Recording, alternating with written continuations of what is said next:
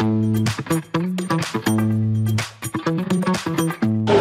my name is Lauren Chesney, and I am not only a 1990 graduate of Fruitport High School, I am also the principal of Fruitport High School. We are here today for you to come in and see our newly constructed building. We have had an exciting 3-year construction project, and there are some people here today that will lead you through some of their favorite spaces.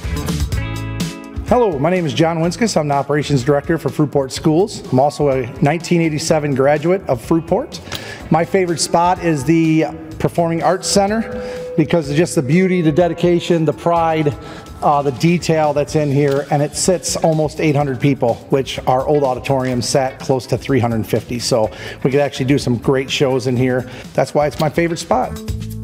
Hi, I'm Rob Rogers. I'm the Fruitport High School Assistant Principal and 1992 graduate of Fruitport High School. I chose the cafeteria space as my favorite space in our new building. From the start, this has been such a beautiful space. People actually think it's the entrance to our building. I love the space because it gives me an opportunity to really work the room and talk to kids. It's a very functional space. My name is Gary Peasley. I'm a project superintendent for Owen-Ames-Kimball and also happen to be a Fruitport grad of class of 92.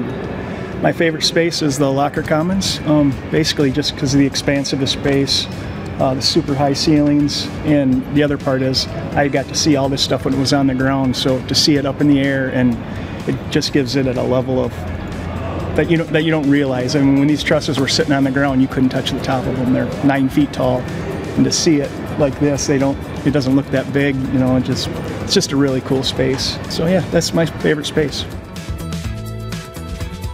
So one of my favorite spaces is the learning corridors. These learning corridors were designed with curved walls for safety, which is very important, but also they were designed to be extra learning spaces. We have furniture that is placed in the hallways for students to work at and collaborate, and it is also easy for staff to provide passive supervision of students when they are here.